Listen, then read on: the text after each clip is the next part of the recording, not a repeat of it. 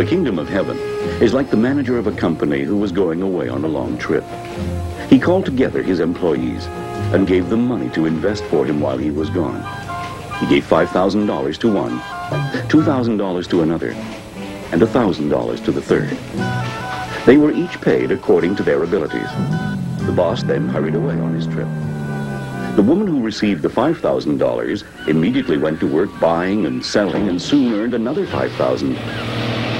The man with $2,000 also went right to work, and he too doubled his money. But the one who received $1,000 just hid it in a safety deposit box. After a long time, their boss returned. He called his workers in to give an account of his money. The woman who was trusted with $5,000 brought him $10,000. Her boss praised her for her good work. "You have been faithful in handling this small amount. As of today, you have a promotion in the company." Next came the man who had received the $2,000. "Sir," he said, "you can consider yourself fired. I have also doubled what you gave me. Now here's $4,000. "Good work.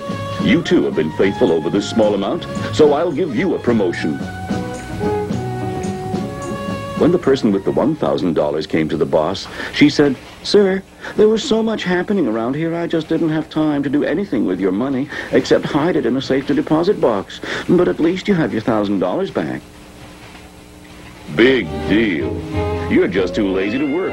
You should have at least put my money into the bank so I could get interest on it. Your money will now be given to the woman with the $10,000. She'll have abundance. But the person who cannot be trusted, even what he has will be taken away. There is no room for a lazy person in any place.